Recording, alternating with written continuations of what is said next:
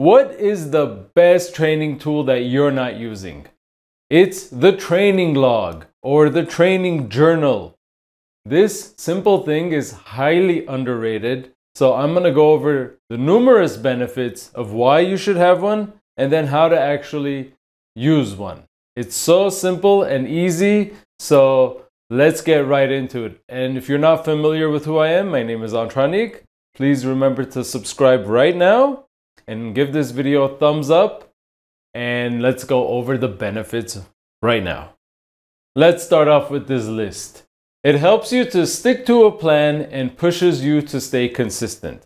Because whenever you're just recording it, the very act of recording that and having that makes you motivated and keeps you more accountable. You go in knowing exactly what you've done and what you need to do. Because you could see what you did in the past, you see what you need to either just do the exact same workout and maintain your strength, or what you need to do to exceed it, right? And then it also helps you avoid injuries because you'll know when you need to push harder or when you should back off. Because you'll start to notice trends and patterns of things getting harder or easier. You'll know when you need to go to the next progression. You'll know certain things that wouldn't have come to you if you weren't keeping a clear log of things. So it helps you to easily get the big picture and see how far you've come along. Because it's very easy to also forget like how much work you're actually doing. There's been times where I've worked out like 4 days in a row, and then on the 5th day I was like, wow, why do I feel like shit? And I realized that looking at my log that I worked out 4 days in a row, and my brain forgot because we have this insecurity that we're not doing enough. But the training log makes it very clear and it's very just objective, right? So you'll get a lot of very clear data of what is going on. And then there's also subjective data. You can just record how you felt that day. You can note any pain you felt, right? So you'll know when to back off. Something is feeling weird, you need to do something about it or change something about it, right? You also could celebrate personal records, right? Breakthroughs are incredibly motivating. And so it just overall helps to build much more self-awareness, keeps you accountable, and always provides a reality check. Now, what do we put in the log? We should just keep it super simple.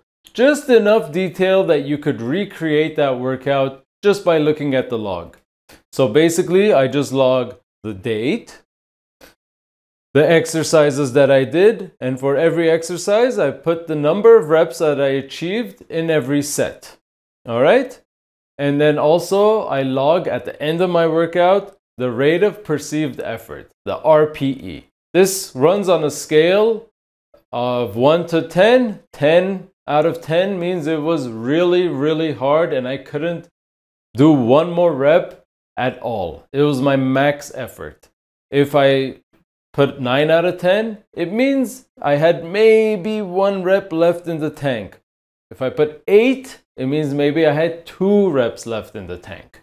So this is a nice thing to jot down because you could see how hard you're actually working and you can spot trends. I also jot down any other random notes, such as, celebrating a personal record, jotting down any pain I feel, or I wrote down progression insights, meaning if I'm feeling like I've exhausted this progression or I'm getting bored of it, I will just jot down very simple things that maybe I should change things up or back off or push forward. All right. Now, what to use for the log itself? Well, whatever keeps you consistent, right? I recommend you keep it simple. I use a very simple notes app on my phone, right? I used to use spreadsheets, but it was a little too complicated because my workouts were actually a lot more complicated in the past, so it made sense. But now my workouts are simpler, so just the Notes app works fine for me. If you prefer to use a pen and paper, please do so. When it was the pandemic and lockdown time and I was working out at home, I was using a simple notepad, and it was awesome because a piece of paper doesn't have any distractions like a phone. But nowadays I'm working out outdoors, and just having my phone, jotting things down in my phone works for me. There should be no hesitation, nothing preventing you from actually having a log. And now here's an example of a simple log that I was using when I was working out only on one exercise. I was doing one arm pull-up training. All right, so the exercise was the same, and I just have the date. I wrote down where I was working out in my front yard, the number of reps, 5, 4, 4, 3, 2. It means I did five reps, then 4 reps, 4 reps, 3 reps, 2 reps. And I wrote repeat, meaning I repeated the previous day's workout, the number of reps. And the RPE, it was 9.5. And I did this, and I kept repeating this, repeat. I kept repeating the same number of reps. And then I started to increase the reps again. And I just kept doing that until, let's fast forward a month.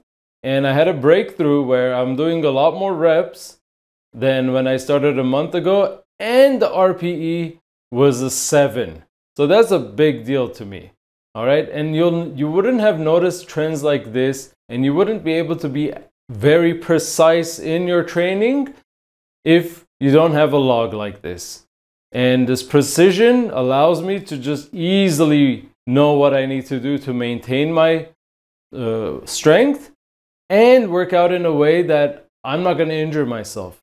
I always know how much to push myself. Now that you saw this video, I hope you see how simple a training log could be and how beneficial it is. This tool is highly underrated, and it will keep you on track and consistent in ways that it wouldn't do without.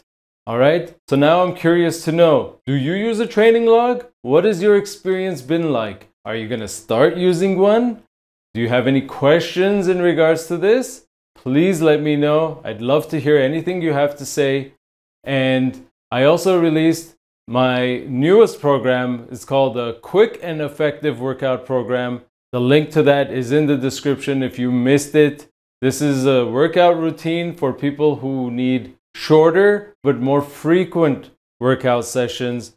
And if that timetable works better for you and makes you more consistent, then that's going to work really good for you. All right, guys, see you in the comments section, and have a great day.